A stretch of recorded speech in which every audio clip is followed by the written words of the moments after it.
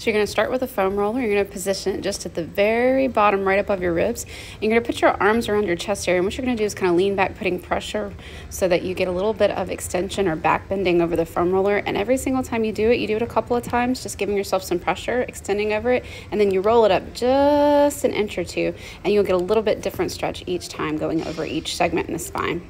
Again, so you can kind of see what you're doing. Here's another view. You're going to take the foam roller, put it across your back, start in this region right here, and then you'll work it up a little each time.